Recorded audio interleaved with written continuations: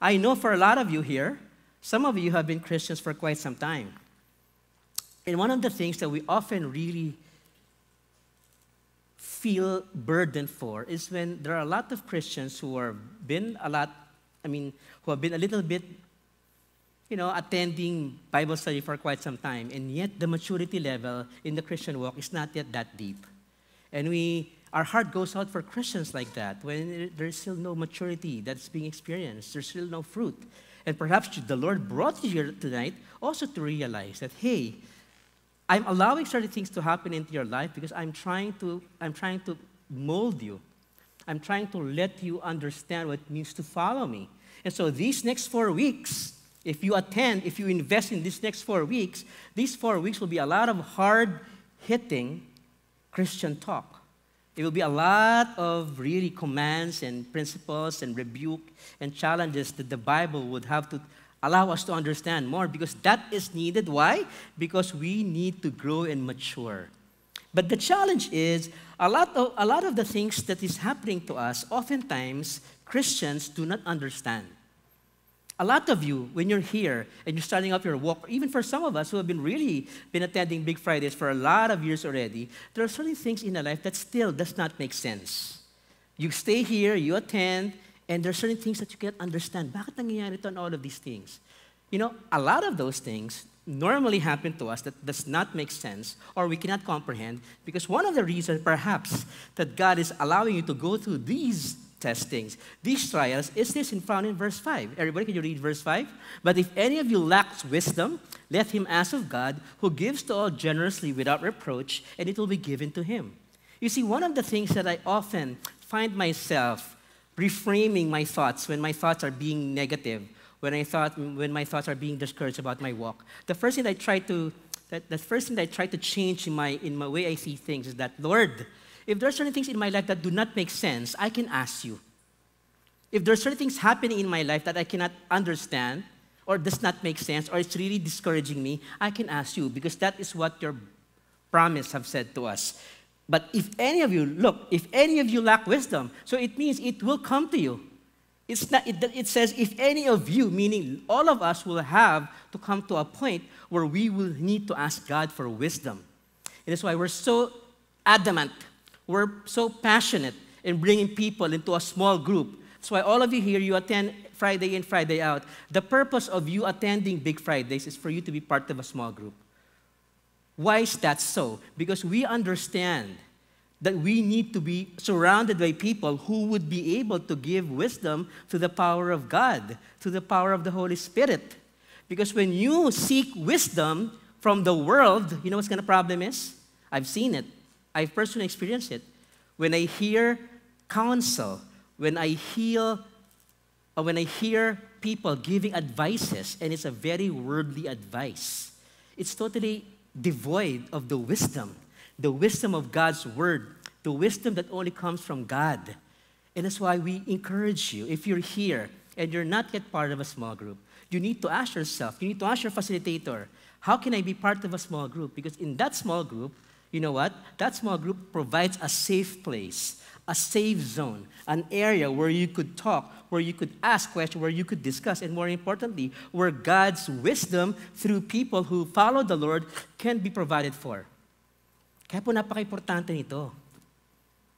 Look at the verse. It says, let him ask of God who gives to all generously. The term generously is overflowing. The term generously means it's not going to stop. Overflowing. That is what generous means. You see, most of us, when we think of godly wisdom, when we think of worldly wisdom, this is our normal behavior when it comes to worldly wisdom. Pag nagtanong ka sa isang tao, pag sinabihan ka na isang beses, sa simula, he can easily or she can easily tell you what's wrong. For example, you ask, can you please tell me the instruction on how to get to Big Fridays? For example, that's your question, right? Someone would explain to you, this is the way. If you're coming from Makati, you get on a bus, you go down at EDSA, and then from EDSA, Ortigas, you get another bus going here, and you go down at the corner of Ortigas, and then you walk towards CCF. For example, that is your question, right?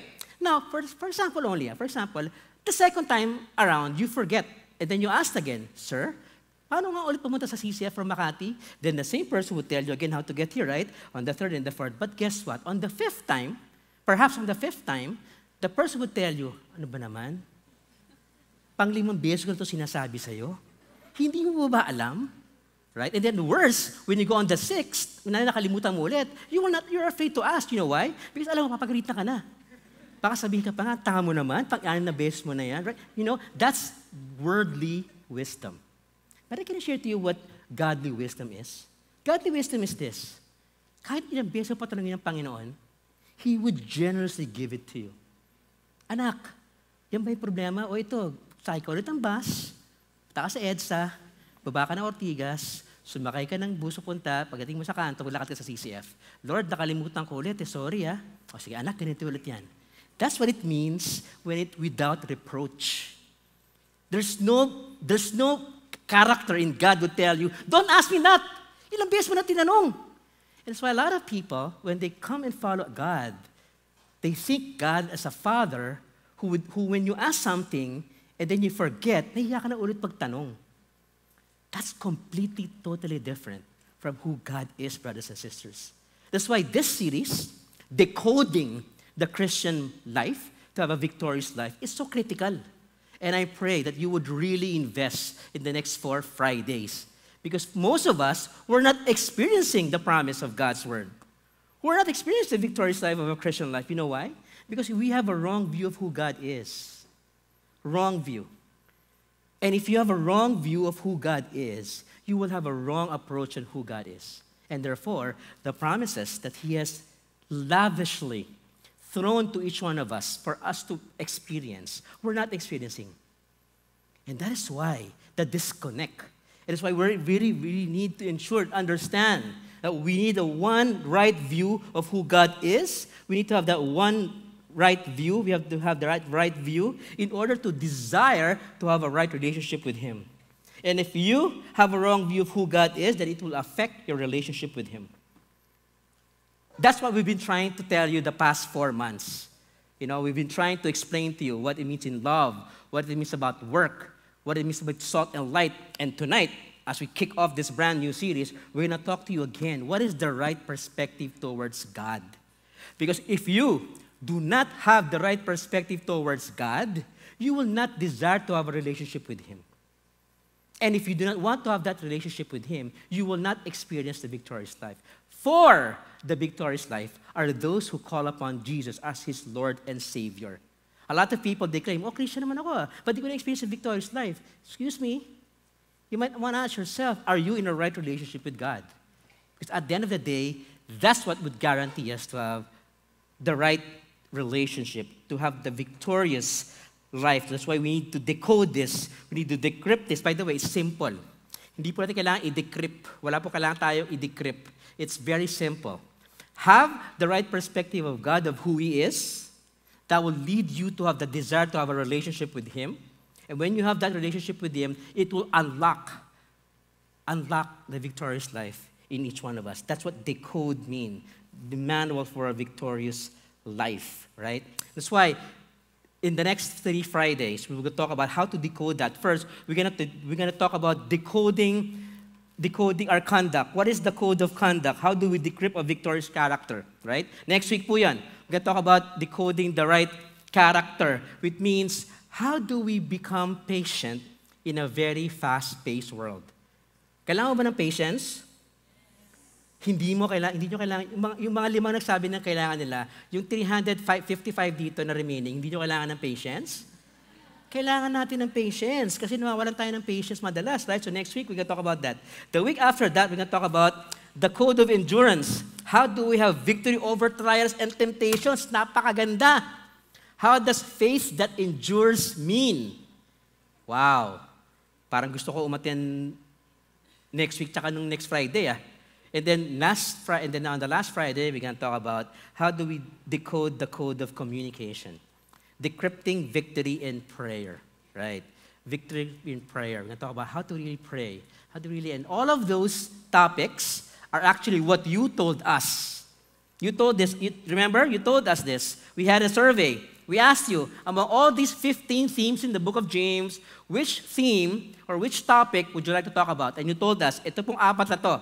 We want to know how to manage our finances or resources. We want to know how to manage our patience. We want to understand what it means to manage trials and temptations that come to our life. And we also want to manage how to really become powerful in prayer. So all of these 4 Fridays, we're going to talk about that. But tonight, tonight, we're going to start off with how to manage our finances. Finances. Pakisabi nga sa katabi mo ngayon. Kalabitin mo, Ito tanongin mo sa katabi mo, Mayaman ka ba? Sabi mo. Mayaman ka ba? Mayaman ka ba? Alam mo sagot mo? Ito sagot mo sa kanya. Ito sagot mo. Ano sa tingin mo? Yan. Ano sa tingin mo? Alright. We can talk about that. But the thing is, do I sound funny? Do I sound funny or I'm okay? Can you hear me at the back? Okay, parang ngungu ako but okay. O baka may cold or whatever it is. Okay, but the thing is, let me just give you a heads up. Okay ba, heads up? Yung 6 na verses natin tonight, our 6 verses this evening, is going to be hard-hitting. Unahan ko na kayo. It's going to be hard-hitting. And so if you're here and joining us for the very first time, baka hindi ka na bumalik next week. But I hope you would come back because these 6 verses are probably one of the most poignant, one of the most very direct, very blunt verses that the book of James contained.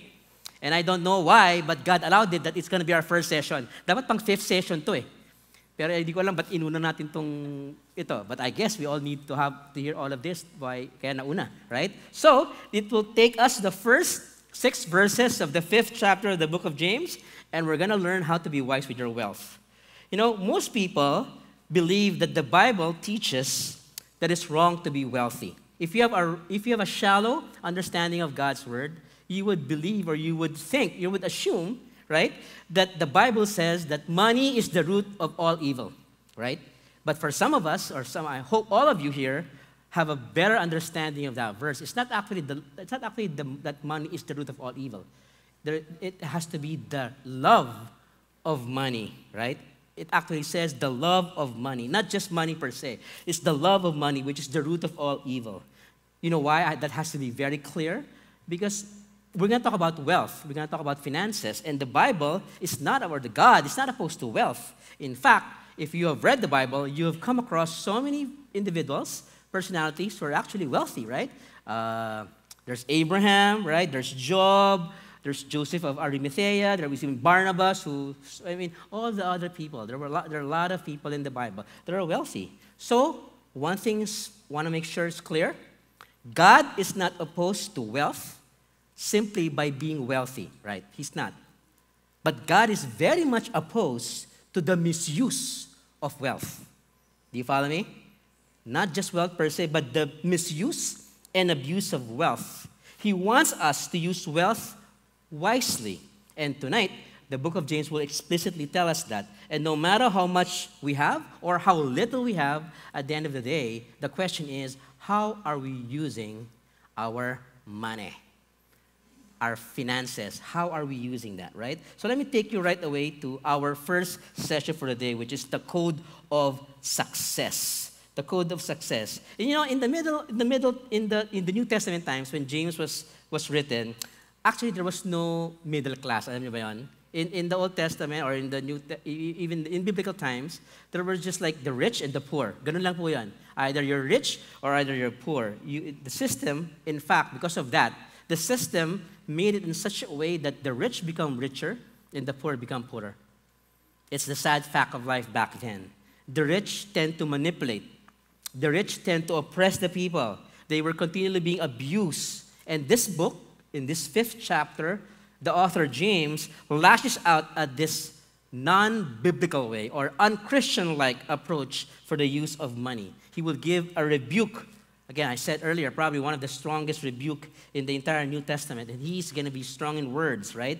And although if not most of you are not, committing these sins in the degree that the Bible in the book of James is explaining, this passage is a healthy warning to us So we would make sure that no matter how much money we have or how much little we have to use it wisely. So let me go right through it. What are these 6 verses? Everybody, could you read with me verses 1 of chapter 5 of the book of James, verse 1 to 6? Shall we? 1, 2, 3, go.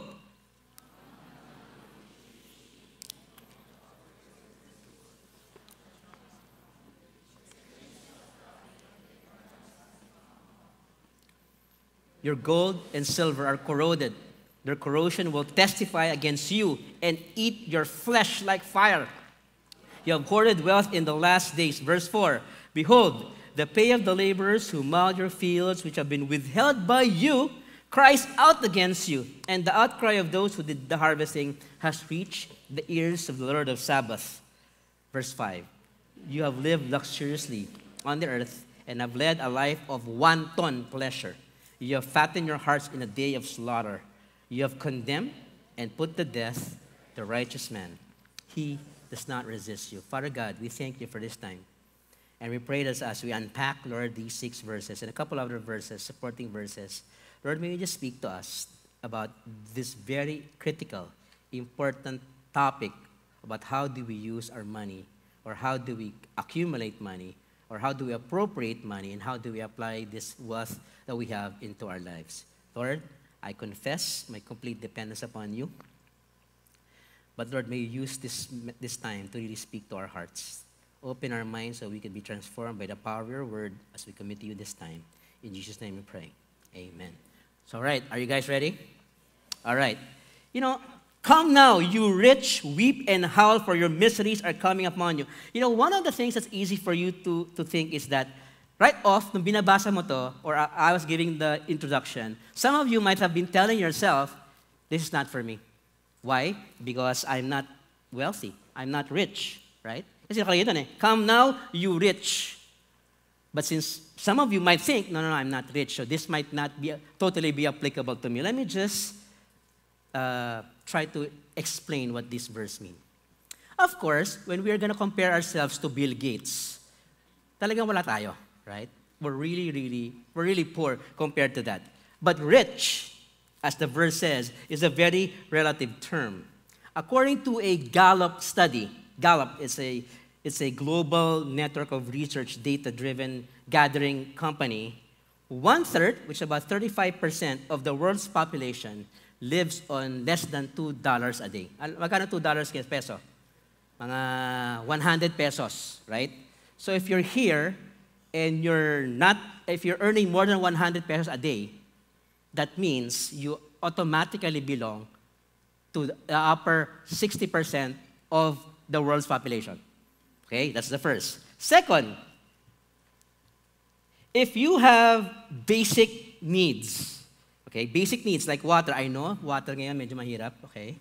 Pero dun muna on a normal day in the Philippines, right? If you have water, if you have a roof over your head, like you're sleeping, meron kang tutulugan, meron kang bubong, then you have meron kang bed, kama. Ibig ko sana, you have kama, parang pangit tignan, ipakinggan. You have bed, di ba? Meron kang bed, okay? And then, meron kang suot. I don't see any one of you right now not wearing anything. Good, okay? So you all have clothing. You actually belong to the upper 75%. Can you imagine that? By just having water to drink, food to eat, shelter, clothing, and education. So if we are going to define rich as having all of those things, you might actually become a rich person in terms of the global population. Do you understand me? So that means when you are rich, this can actually apply to us. So yung kaninang tanong mo, sa katabi mo, mayaman ka ba? Right? Ang sagot mo doon, given this standard, perhaps I am. Okay? Perhaps I am. Para meron ka may konting humility pa rin. Perhaps I am. Right? And therefore, compared to most of them, we are actually wealthy. That's why everyone, perhaps in this room, given that standard, is wealthy. In fact, for some of us here who are blessed to have a car, talagang in the context of the world, you're actually rich. I'm not saying this just to really makes you feel guilty that you think you're poor and yet you're rich. And I'm not talking about that. I'm trying to talk to you about this so that you would understand that when the Bible says, "Come now, you rich," it's actually something applicable to us. And based on this verse, look at the verse. You rich, mayaman, you're wealthy, weep and howl for your misery. Misery. Anong Tagalog ng misery? Kahirapan. Kasakitan. Okay? When kahirapan at kasakitan will come to you. So therefore, if I'm just going to read verse 1 plainly, it can sound like this. Listen to me. Money can actually lead to misery. Money can actually lead to misery. Wow, I've never thought about that money can actually lead to misery. Do you know why? Because for most of us here, we believe money can give us everything. But the Bible is so clear. The more you are going to be rich, if you're not using your wealth properly, the more chances it becomes that it might provide misery in your life. In ancient Israel, there were some rich people at the top and a whole lot of poor people at the bottom. Ganyan nung biblical times. Maraming konti rich, maraming poor. Pero ang laki po ng difference. And those often with money, yung mga mayayaman, they mistreat the people that are poor. And we're going to look at how these rich people, these wealthy people, are not using their money properly. And perhaps, while you're listening, you might realize, ako yun ah. I'm actually like that. And for some of us who are not like this, hallelujah, then it could serve as a warning. It could serve as a reminder to us that how do we use our wealth wisely, even those watching from us live stream on Facebook. Okay? Some of you might not consider yourself wealthy, but based on what we have discussed, you are actually wealthy. So sabihin mo rin sarili mo yan. Okay? You are actually wealthy in this, by the way, baka ma-misquote ako na prosperity gospel to pinapalabas natin dito. Hindi po ini-explain ko lang po yung nasa Bible verse. Okay? Alright, let's continue. Alright? Now the problem is this. What happened? Why was James so agitated to them? Well, we could give that a glimpse in verse 3, which says, your gold and silver are corroded, their corrosion will testify against you and eat your flesh like fire. You have what? Hoarded wealth in the last days. I have highlighted the word hoarded wealth. So the first issue that we talk about, how do we manage our resources? How do we manage our wealth wisely? Is the first thing that we should avoid is that we should avoid hoarding our resources or our finances. What is hoarding? Ano ibig sabihin ng hoarding? Ano kaibahan ng hoarding sa savings? Right? Kasi there's a real big difference. You know, we're not talking about savings here. The Bible's not talking about savings here. The Bible's talking about hoarding. Hoarding is this. Kapag may pera ka, at ayaw mong bitawan yung pera mo kahit anong mangyari. It's the inability to be able to give away money. It's the inability to let go of money. Parang you don't want to buy anything, you don't want to help anyone, you don't want to do anything. Gusto mo lang i-hoard yung pera. Gusto mo lang ilagay sa ilalim ng kama mo, sa ilalim ng unan mo, o sa ilalim ng mattress, or in one, you just want to hoard it, or in the bank, right? You just want to hold it, right? It's that. It's when spending money becomes difficult for you even if you can spend it. Okay? It's spending money, but so difficult for you even if you can't afford it. So it's about never wanting to give your money to anyone. That's hoarding. And because of you want to hoard your money, it gives you this anxiety, this anxious feeling that makes you just keep your money. Ito yun, yung talagang gusto mo nang bilhin itong bagay ito, hindi mo bibilhin yan. By the way, hindi po ito yung kuripot, ha? Iba po yun. Hoarding is just really not using your money to what is intended to be. Okay? That's hoarding. And the Bible says that's the one reason or one thing that you should avoid, hoarding. And so the first thing that we need to understand how to manage our wealth properly, our resources properly is first, how do we accumulate our wealth? What is the accumulation of wealth? God says that money is not to be stockpiled. The Bible says you cannot just get money for the sake of having money. God wants His money or His resources or his material blessing to be used wisely. Again, it's not talking about savings. There's a legitimate place for savings. What God is encouraging us here through the book of James, that God's telling us we need to use our money wisely. You know, hoarding is when you get more and more for the sake of getting more. So you can have it. You should be hoarding. You know, I don't have the time, but I've read so many stories in the internet about people who had tons of money but did not use it. And let me just give you some example. There was this millionaire of a woman. His net worth it happened over 50 years ago. But if her resources were valued at this time, it's about $3.8 billion. Ang dami niyang pera. But the problem is this, because she hoarded her money. There was one time her son was sick.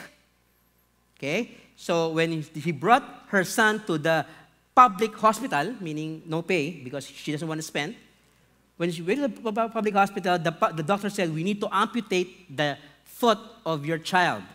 And they say, but since this is a public hospital, this is a free hospital, we can amputate it, but you need to pay for the medicine. But the doctors are free. You know what this lady did?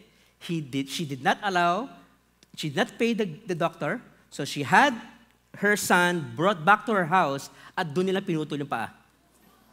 I mean, this is just one of those stories. There's another person, she's a miser, she was discovered, she was living in misery, she was living so poor, she died alone, but when they went to her house and they opened her closet, it was full of money. I mean, these are just real-life examples of people who accumulated money and did nothing. So that's why. Why did they do it? Why did they hoard it? Because they were afraid to losing money, using money. Money became the end of itself. Accumulating had become the goal of their life. They were so afraid of losing money, they were not willing to spend it. I'm sure, hindi kayo nun ganito. I'm sure you're not that. But we have the tendency to do that. We have the tendency to accumulate. Look at verse 2. It says, your wealth has rotted, and moths have eaten your clothes. Your gold and silver are corroded. Back in the biblical days, there are three things that would make a person wealthy. The first is the amount of food he has or they have. If they have a lot of grain stockpiled, that means they're rich. Second, another way to flaunt riches was through their clothes. And then the third, obviously, was through the treasure, the gold and silver. And so as you look into the Bible, there are three ways that the Bible is telling us that we hoard money. First, because your wealth has rotten. What does rotted mean? Meaning nabulok, right? Rotted means nabulok. So it gives you the idea that the food decayed. So one of the things that we actually accumulate things or stockpile on things is that when there are certain things in our life, sample food, that becomes rotten. Alam mo, meron po akong confession. Last Wednesday, holiday, di ba?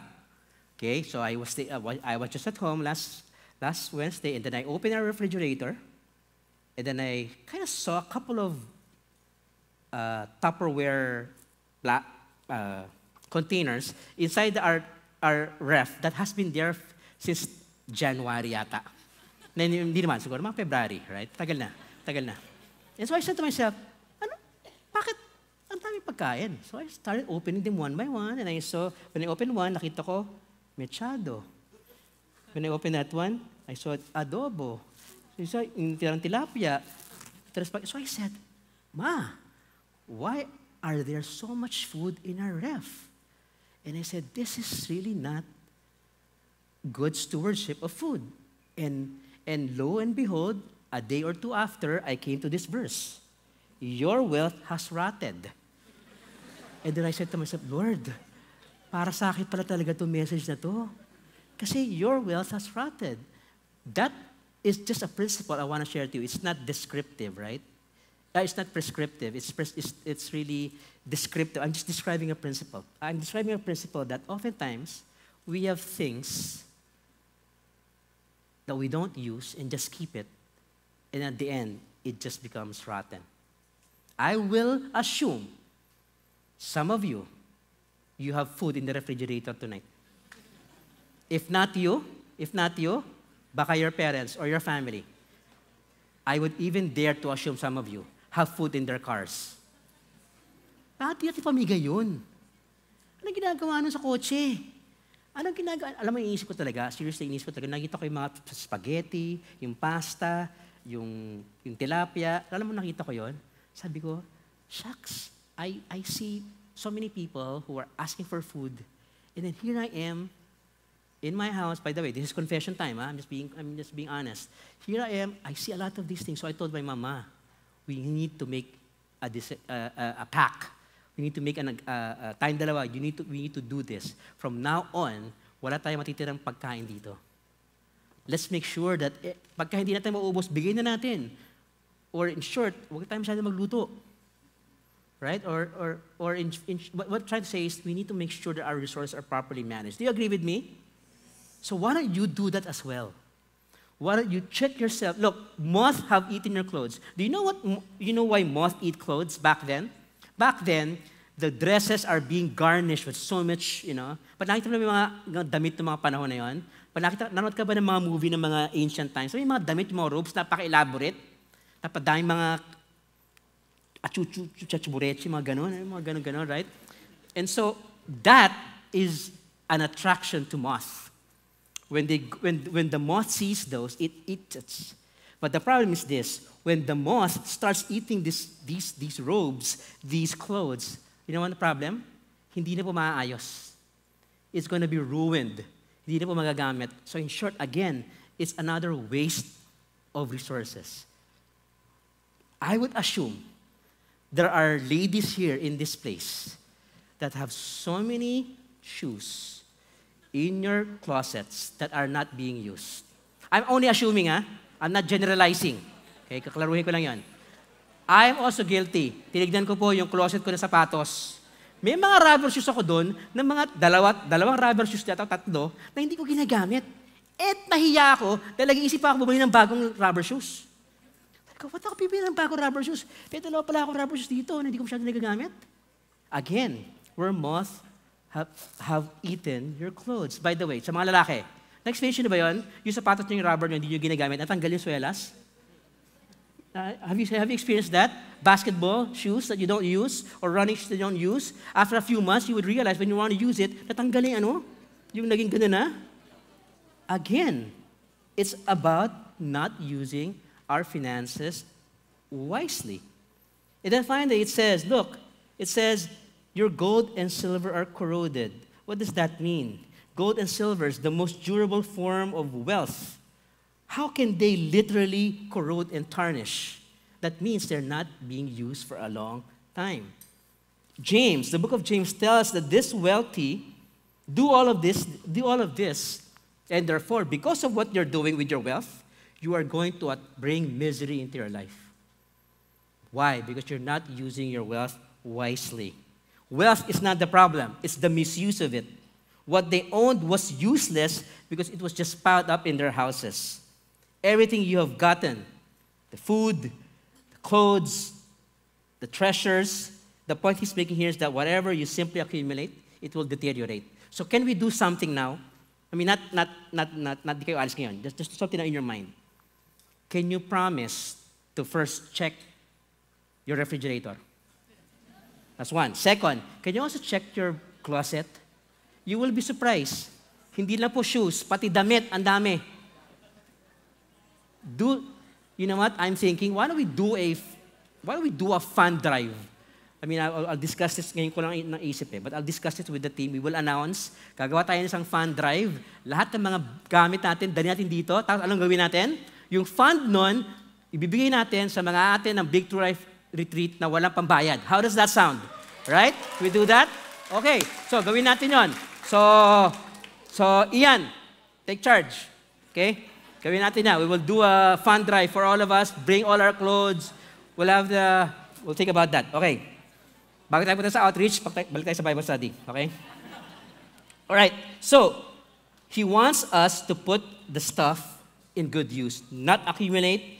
God doesn't want us to get wealth just for getting these things. He has blessed us with so many blessings. Let's use it wisely.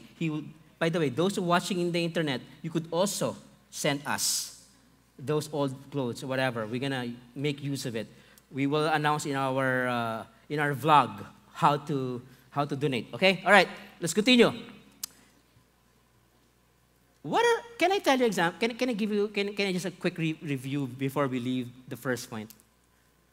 When does your wealth become rotten? Kaya nasisira ang pagkain. Kaya nasisira yung mga damit. Kaya nagkakaroon ng kalawang yung gold and silver. When does that happen? Kapag hindi ginagamit. Yes. When we're hoarding it. That's right. Your food has gotten rotten. Wealth is not to be hoarded. Number one, when it comes to accumulation, don't hoard it. You know why is that so? Because look at what the verse says. The verse says, their corrosion will testify against you and eat. Oh, what happened? Their corrosion will testify against you and eat your flesh like fire. Wow. The last part of verse 3 describes how we own can end up owning us. Look at the verse. Look at verse 3. Their corrosion will testify against you and eat your flesh like fire. Wow. The word testify is the idea of proof. So that means a proof will be against you because you're doing this. Possessions can offer a testimony against us and eat away us. Interestingly, our possessions rust away, di ba? Nagkakaroon ng nasisira ang mga possessions natin, and yet, over time, and yet, they can quickly consume us. Those who store up treasure for themselves will face judgment in the last days. Wow. So let me ask you this. Everybody, let me ask you this. Do I have money? Or does money have me? Very good question to ask. I asked myself that question. And I answered by God's grace. I said, Lord, thank you. Before, money possessed me. I was really very stingy.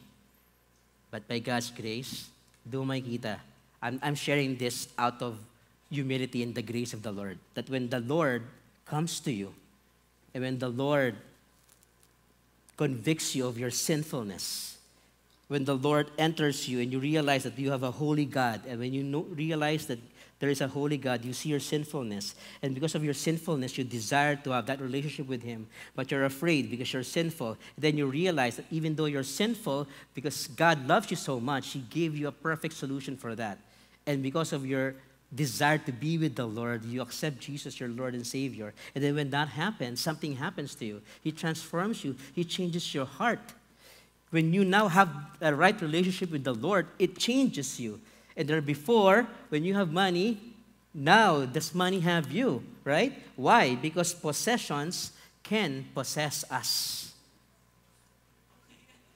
Possessions can possess us. Matthew 6, verse 20-21 says, everybody read this with me. But I lay up for yourselves treasures in heaven. Look at what the Bible says. Look at what Jesus is saying. Don't store up treasures for you. But look, lay for yourselves treasures in heaven, whether moth nor rust destroys, and where thieves do not break in and steal. For where your treasure is, there your heart will be also. Allocation of wealth. Accumulation of wealth. How do we do that? Second point, appropriation of wealth. The second issue he talks about is the appropriation of wealth. So the principle is, God is not only concerned with what we've got, kanina yan, accumulation, what we've got, God is also concerned of how we got it. How we got it. Well, how do I say that? Look at verse 4. It says, behold, the pay of the laborers who mowed your fields, which has been withheld by you, cries out against you. Ano po ibig sabihin nun? You have to understand, again, in the New Testament, para na maintindihan itong verse ito, in the New Testament, remember, there's just rich and there's just poor, right? I shared it to you earlier. Those who are poor, most of them work on a daily wage. Walang kontrata, people are standing, and you hear and you read this in the Bible that there are times where people were standing in the corners, and then the owners of the vineyard would get them, ask them to work at their garden. Remember those kind of stories? Well, it's the same thing here. You were hired at the beginning of the day. You worked all day, and at the end of the day, you were given a payment. That's the way they do things back then. So now what happened was a rich man would go into town, he would get these workers. There were no contracts, no labor unions, no laws to protect workers. And if the boss, if the owner wants to rip you off, which actually happens normally then, you have no complaint. You cannot do anything about it. So you work the entire day, you're waiting to be paid for, at the end of the day, you're not going to be paid. Iyo po sinasabi dito. Iyo po yung context.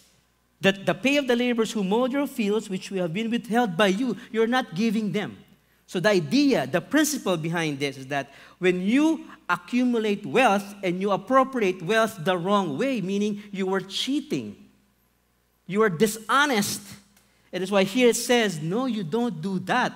So the Bible is not just concerned about when we accumulate wealth, but also how did we get the wealth. And this is what James is criticizing. The book of James is saying that in the accumulation of wealth, don't hoard it. In the appropriation of wealth, don't steal it. That's what the verse is saying. Don't be honest. Don't be dishonest. You know why? Because here's the thing. When we are dishonest, when the greed of money takes over us, obviously it would lead to only one thing, sin. When we are overly focused on our own finances, we can end up ignoring or blatantly wronging other people, especially the poor. We take advantage of them. Why? Because of greed. That's why one of the things that we need to challenge ourselves here is the way we do things. Integrity is such an issue in our country now. It's election time now, right? And the way we try to elect people is one of the filters that normally all of you look into when electing someone is this guy corrupt or not, right? But the problem is corruption is so endemic that we need to start 3-4 generations down the road. Not on them, on us, you. You need to start now. You need to understand it has to be done with integrity. That's why we're so, remember, Ian asked you earlier, are you inviting people to come to Big Fridays? Because our vision is that we fill this place, and a lot of people will understand what it means to become a follower of Jesus, because we know that that is really how we're going to change this world. And so if you're here, and you understand, look, when you think about your wealth, it's not just accumulating wealth, but also how do you get it? How do you get the means of it? And here the Bible clearly says you need to make sure that you are working with integrity. Don't steal. Don't use dishonest means to rip off people. Nowadays, there's so many people who are dishonest.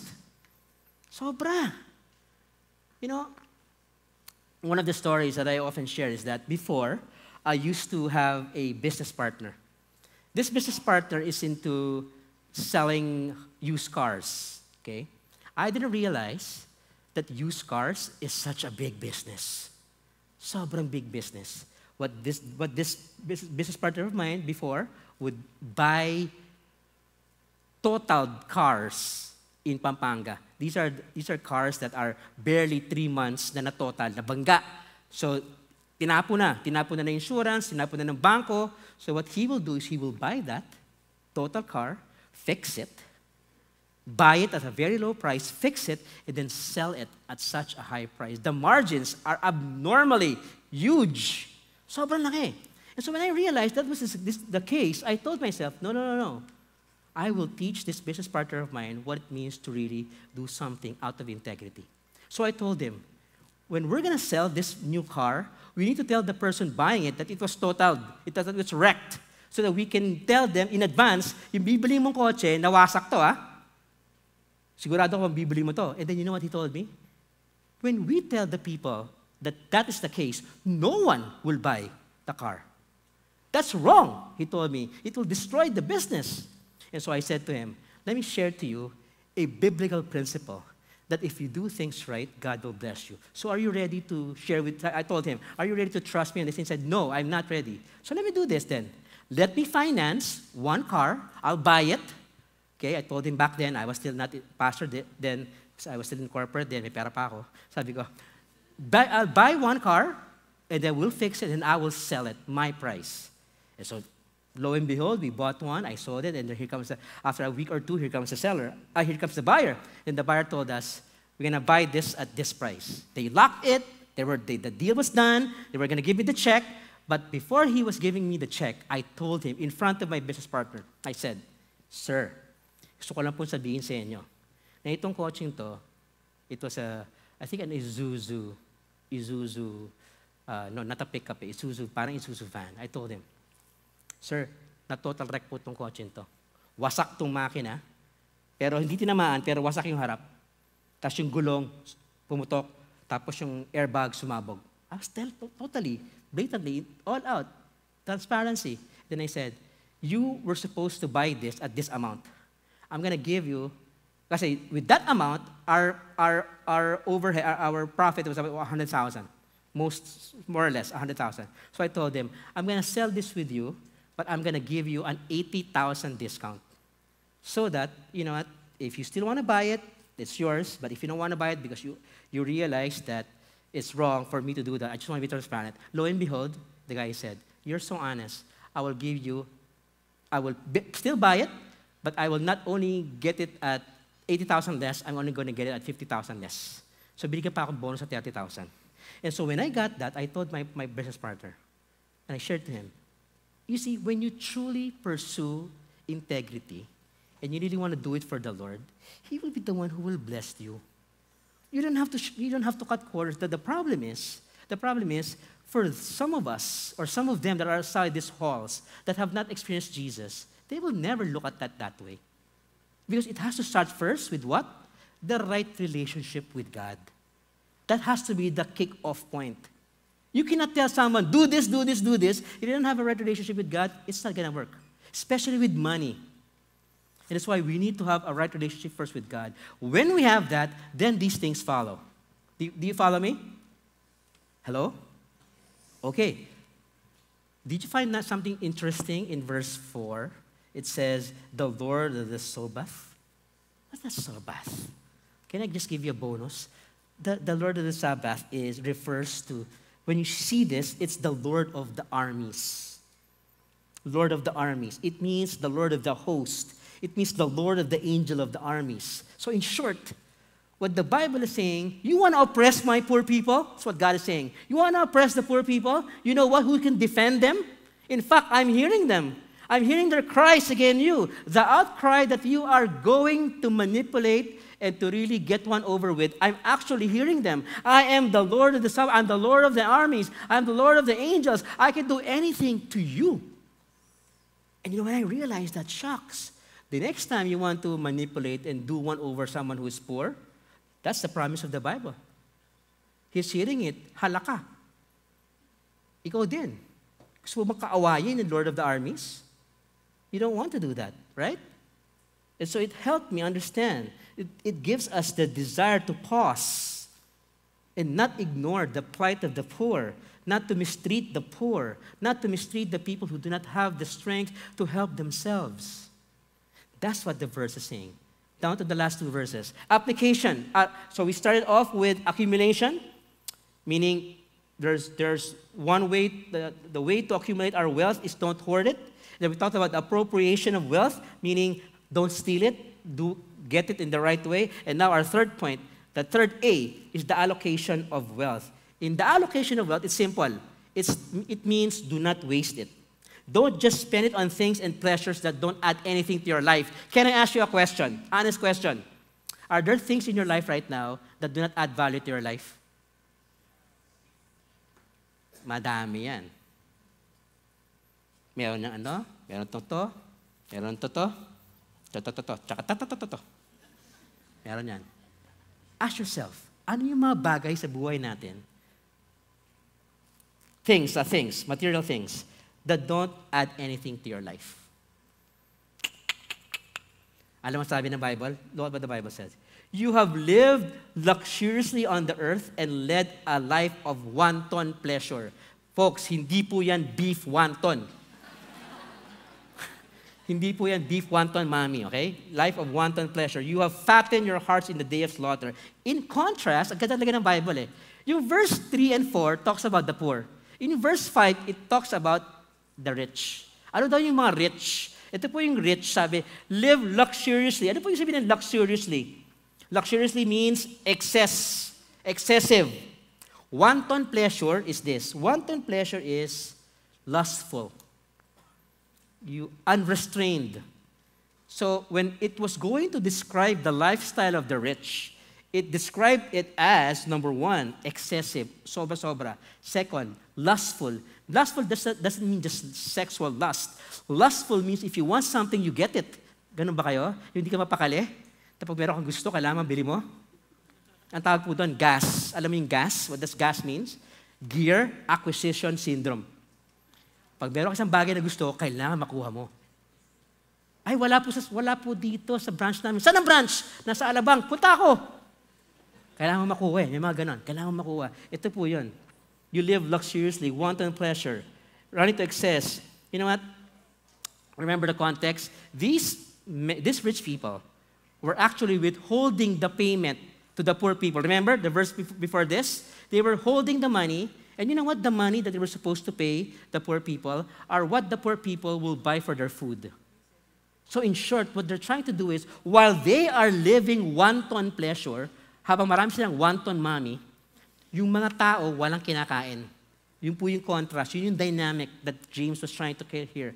Bakit ganon? Why is that so? Why? Because this shows to us that the heart of the problem when it comes to the wealth is a heart problem. That's the problem. The problem is that when our heart is full of greediness, accumulation, sa akin lang to, I'll do whatever I want to do with my money, I deserve this, I worked hard for this, I'm gonna get this, it's easy money, so what, matalino ako, kaya ako nagawa to. I mean, all of these desire to personalize everything, to make it suit your own reasoning, may it be crooked, is the way to really change our heart, correct our heart. Allocation of wealth, right? Look at 1 Timothy chapter 5, verse 6 says, but she who is self-indulgent is dead even while she lives. What does that mean? She who is self-indulgent is dead even when, the term dead, meaning you are dead to your sins. That means there's still no rebirth. That means you are headed for destruction at the end.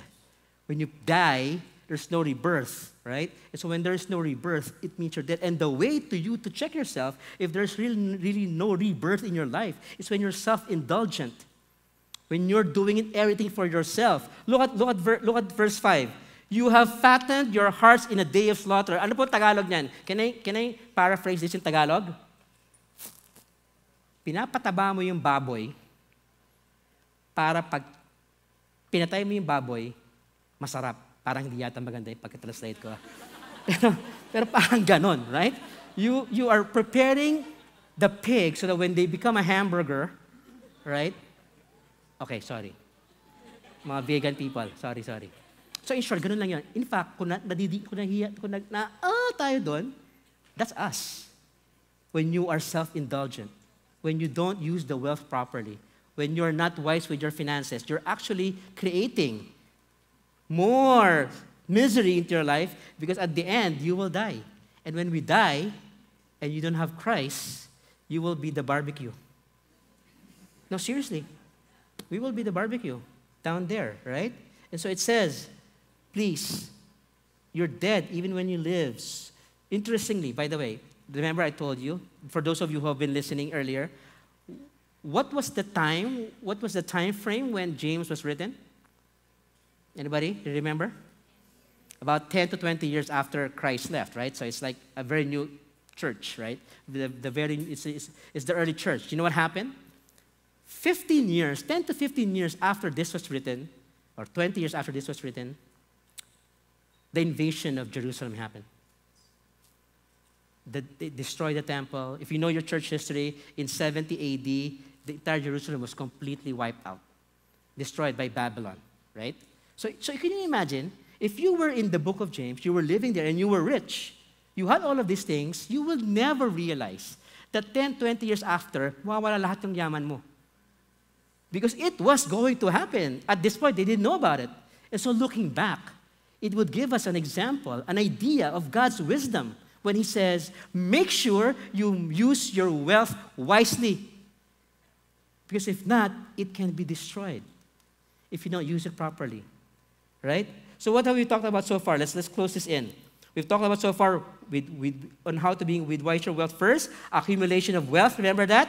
Review ko lang tayo. Review. Look at your notes. Accumulation of wealth. Money can lead to misery. Therefore, we need to understand that we should have the weight, not hoard it, right? Second, appropriation of wealth. My possession can possess me. Therefore, I need to make sure that I live with integrity. Third, allocation of wealth. Self-indulgence can lead us to sin. And finally, our fourth A is the application of wealth. How do we then use our wealth? Verse 6 says, everybody read with me verse 6. You have condemned and put to death the righteous man. He does not resist you. Evidently, in the time of James, the rich were buying off the judges. Do you know that? During that time, corruption was at peak as well. The rich people would buy the judges so that when they sue, manipulate, or oppress the poor, they can get away with it. If they want to take advantage of the guy, they can go away with it. James is saying in this verse, you have condemned and ruined innocent men, righteous men. And there are powers to stop you. Even today, it's happening, right? It's happening when the rich can oppress the poor. So the question that needs to ask ourselves is this: how can we really apply being wise with our finances? How can we do that? How can I steward my wealth so that it would reveal my spiritual health? I keep on coming back to this analogy that if you do not have the right relationship with God, you will not be able to follow Jesus. Again, let me repeat that same analogy. If you don't have the right perspective of God, you will not desire to have a right relationship with Him. And if you don't have a right relationship with Him, you will never be able to follow. In short, if you're here and you see yourself doing those 4 A's, you need to ask yourself, how am I really using my wealth? Because it would reveal my spiritual health. Well, while the Bible acknowledges that the wealth is good, it also repeatedly warns of its danger, right? If you read your Bible, it will often tell you, be careful. Be careful with the way you use money. Why? Because here's the concern, here's the problem. When you continually be after money, after wealth, the problem is it often leads people to forget about God. Haven't you noticed? Kailan ka tumatawag sa Panginoon? Kapag wala kang pera. Kapag may problema ka. Pero pag happy-happy, everybody, lahat nasa'yo, you seldom call the Lord. I mean, let's just talk straight, right? And so, one of the things that made me realize, like, hey, I need to even ask the Lord, Lord, I need to constantly remind myself everything is from you. So any blessing I get, this is from you. That's why most of us, right, why do we keep on desiring to accumulate wealth? Well, look at what the Bible says in how when we accumulate wealth. Luke 18, verse 24 to 25 says, how hard it is for the rich to enter the kingdom of God. Indeed, it is easier for a camel to go through the eye of a needle than for someone who is rich to enter the kingdom of God. The New Testament, as I read it, seems to show wealth more as a danger than a blessing. Alam mo, the more I read the Bible, the more I realize, wealth is a danger, especially if you're not using it correctly, if you're not wise about it. Wealth sometimes actually is not really a blessing. Some of us, we think wealth is a blessing, right? Yeah, indeed, it is, but it's not always a blessing. It emphasizes the danger of having wealth more than the desirability of not having wealth. And Jesus set the tone for this. Jesus set the tone for this. Look at this verse. Who is rich to enter the kingdom of God? Why is it difficult for a rich to enter the kingdom of God? Why is that difficult, right? Let me give you another example as we close this session for this evening. Let me give you another example. In Luke chapter 12, verse 16 to 20, it talks about a parable. Everybody, can you read this with me? And he told them a parable saying, the land of a rich man was very productive, and he began reasoning to himself, saying, what shall I do since I have no place to store my crops? I'm sure some of you are familiar with this verse or with this parable. Then he said, this is what I will do.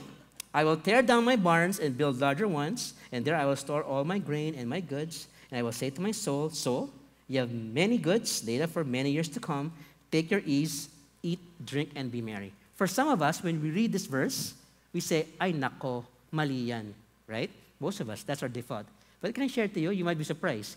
This is actually the dream of most of the singles.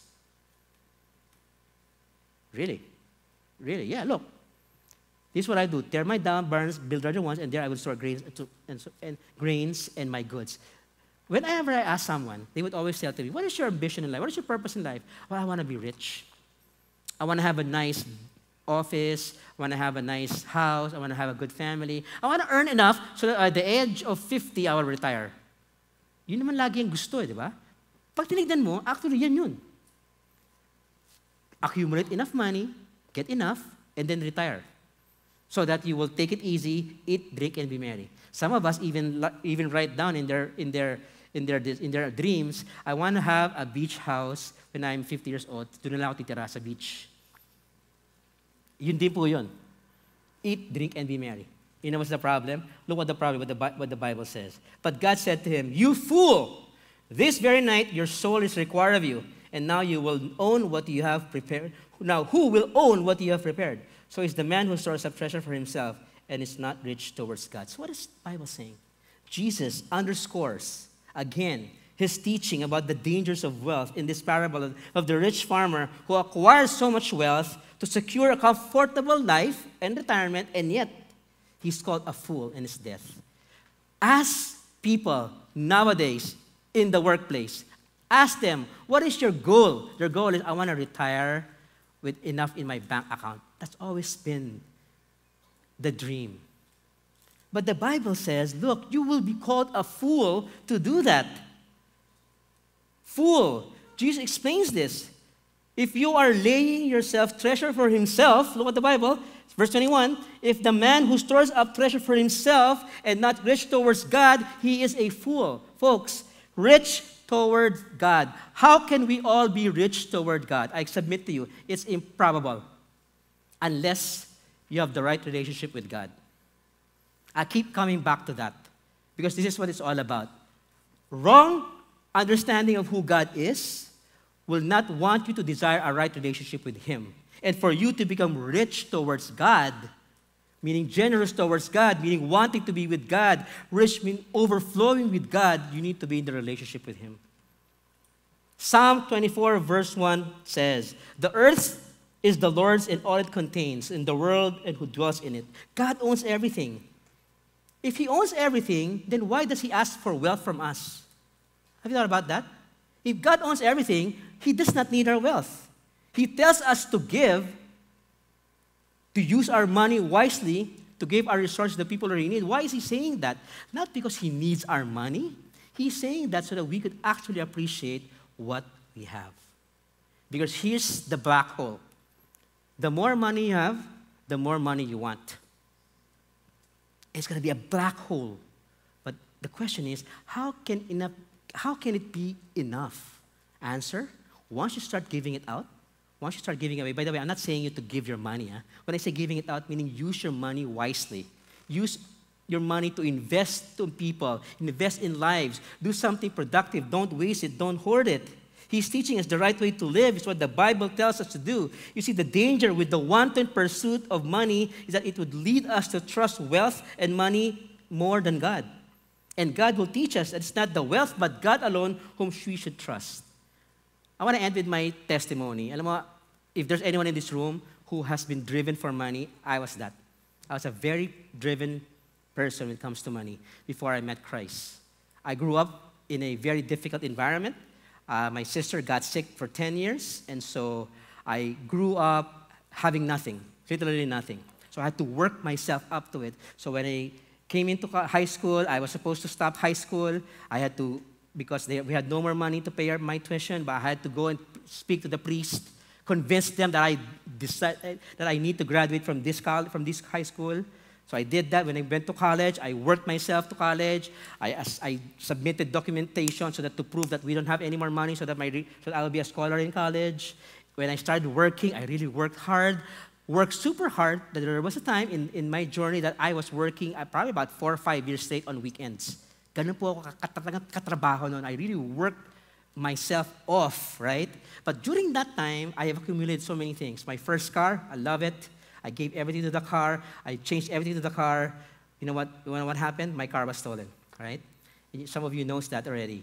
I lost so many stuff that are expensive. Laptops, wallet, ball pens, pera. I lost a lot of things, a lot of stuff. And I realized that God was telling me something. Why am I losing all of these things? Why am I not happy with all of these things? Because the Lord telling me, alam mo, Ikoy, you're looking for happiness in the wrong places. Those things, they might give you total happiness. Temporarily, yes, they will. But it will always be not enough. So, nawalan po ako ng kotse. Can I tell you something? Nawalan ako ng kotse. My prayer was, I was really starting my walk with the Lord. I go, Lord, siguro you will give me a car, so I could use it for your ministry. So I decided when I got a new car, I used the car to bring people home in ministry. I started my own Bible study, simula pa lang. So yung Bible study, sa Monday Bible study, ang hilig ko na maghatid ng tao after nagkaroon ako ng panibagong second car, nung nawala yung unang car. So what did I use? I started using my car to bring people home. And so nung down the line, another 5 years after, I go, Lord, kotse ko po, ang liit, 3 lang ang kasya. Kailangan ko maglagay ng maraming, Lord, bigyan mo naman ako ng mas malaking kotse para magpagpahuwi ako, magpahatid ako ng mas maraming tao. Then the Lord gave me another bigger car. And so, what I'm trying to say is that, at the end of the day, if you truly want to use your wealth for God's glory, He will bless you. How will He bless you? First, He will bless you to be contented. He will not give you a lot. He will not give you more money. No, it's not that. He will use what is given to you, and you will be comfortable and contented in what you have. Last story. When I went into full-time ministry, my only problem was money. Sabi ko, Lord, paano yan? Sweldo ko. Mawawala na. Ubus na yung sweldo. I mean, of course, when you go to church, it's not the same in a multinational, right? But you know what? The Lord, again, worked in my heart, told me, Ikoy, ano pa ka ba? Tapos na tayo dyan eh. Di ba? When you open your mind and you open your heart, the one of the ways that you would know that your heart is open and your heart is open for the Lord is when your wallet is open. Yun ang isa sa mga reason. Alam mo, kapag Kristiyano ka, ang pinakamahirap yung pera. Pero when you realize that you're really following the Lord, you're really growing in the Lord, you're really maturing in the Lord, yung money, bigay na. And that's when I realized. In that time, when I was to make the jump with the Lord, I said, Lord, bakit nahihirapan pa ako tumalon? The Lord told me, kasi yung buong puso mo, hindi mo pa binibigay sa akin eh. E so nung tumalon po ako, nabinigay ko na, wow, hindi pala pera talaga ang solusyon. Ang Panginoon ang solusyon. Not only temporal, but also eternal. And so as we close tonight, let me give you this final topic, this final story. Kunyari lang totoo story to, pero parable lang to story na to, okay? Do you see that? Ay, ako hindi kita eh. But that is a business spread, right? There was a guy, I know this is not a true story, let me share to you, it's not a true story, but it's good for illustration purposes. There's this guy who saw the future. Sabi niya, sabi ng isang tao, I can give you anything you want, tell me. Sabi niya, give me the business stocks 5 years from now. So kinuha niya yung business stock. Nakita niya. So now he knew that because he had the business stocks numbers 5 years from now, he will become a very rich person. Tama? Because he could check what stocks are good, he will invest, sure he will be rich. But the problem is, after he saw the business ad, he also saw the obituary. And the obituary was his name. So all of a sudden, okay, wag po tayo mabigla, hindi po to true story. Illustration lang po, okay? So what I'm trying to demonstrate here is that kahit ang dami mong pera, kapag mawawala ka na, baliwala na yung pera. Tama po ba? A week ago, my mom had to go to a test, an ultrasound and mammography exam, because there was a concern that she might have cancer. And so I said to myself, Lord, I know, these things like this really shakes your faith. And so I said to myself, Lord, I might not know what the result is, but I leave it all up to you. Pero during the past few days, she had the mammography exam, she had the breast ultrasound exam. These past few days, as I was praying, as lifting up to the Lord, may peace sa akin. But at the same time, I also realized na pag may mga ganong klaseng problema, yung mga iba mong problema, maliliit na lang. Diba? Mga naaasal kayo, mga bagay na gusto makuha, hindi mo nakukuha. Pag may problema ganong kalaki, nababali wala yung maliit na problema. But praise God, the result came out yesterday. It was a good result, so my mom did not have cancer by God's grace. But the reason I'm sharing that to you is simple. When you come to a point where you have to choose between what is temporal, meaning money, and what is eternal, family, friendship, relationship, life after death in Jesus, when quest come to that, money becomes immaterial. It becomes so temporary. So my prayer to you tonight is that that is in our mind. Wealth is not the end. In fact, should that be the pursuit. Who should we pursue? Jesus, God. But you cannot pursue God unless you desire to have a relationship with Him. You will not pursue all of these things. You will not manage your wealth wisely unless you have Christ in you. And so my prayer to you as we close this message tonight is that as we pray, can I invite those of you that really do not have Jesus in your life to surrender their life to Jesus? And if you're here, you're not yet certain if you have Jesus in your life, you can be certain. How? Pray to Him. Ask Him, Lord, I don't want to be the fool that builds up the barn, then obviously it will be taken away because I cannot bring anything to me.